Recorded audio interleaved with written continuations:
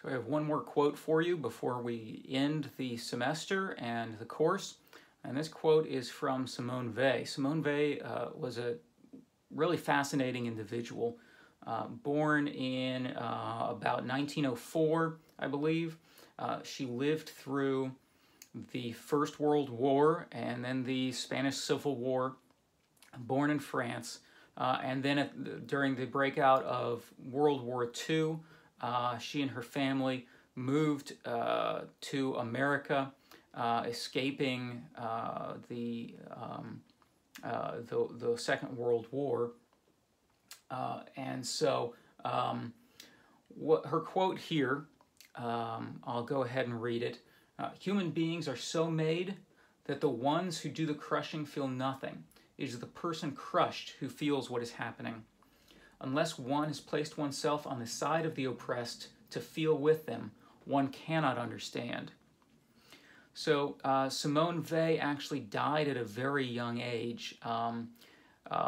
She died at about 40 during World War II because during World War II she took solidarity with the her oppressed countrymen in occupied France, Nazi-occupied France.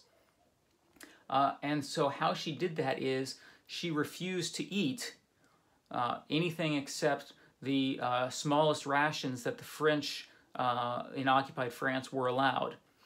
And so in this way, she actually ended up dying of starvation of her own will to show solidarity. That's how much compassion and empathy she had, is that she chose to sacrifice herself as a part of her empathy with the individual suffering in life at the time. So as a future clinician, a big part of your job is going to be to empathize with those who come to you. You're not going to be able to treat them successfully unless you understand the pain they're going through. People aren't just machines that need to be fixed. They are individuals with emotion that need to be motivated and need to be cared for. And so in this way, I want to instill upon you the idea that empathy is a critical part of our lives as humans and as your job as a future clinician. So your patients are going to come to you in their weakest moments at the time of their most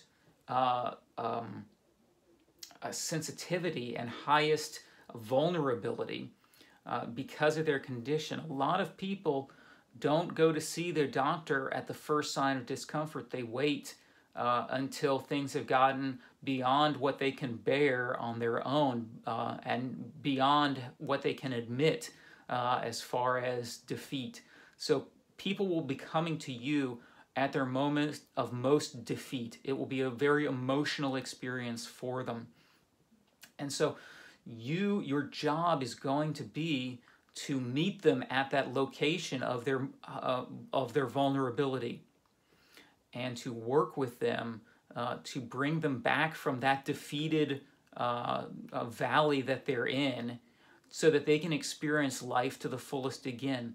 So take that as your mission, not to fix a machine, but to bring people back to a fuller experience of existence. So I hope that considering these things has instilled in you a different way of thinking about your profession, your future profession, and yourselves as humans, as people who will also one day inevitably feel defeat, inevitably be at a position where you have to seek help. So you one day will be that patient that needs help. And so because you one day will be that person, you most of all should seek to understand that moment of vulnerability and be compassionate for the people in that position. So thanks for listening and thanks for considering.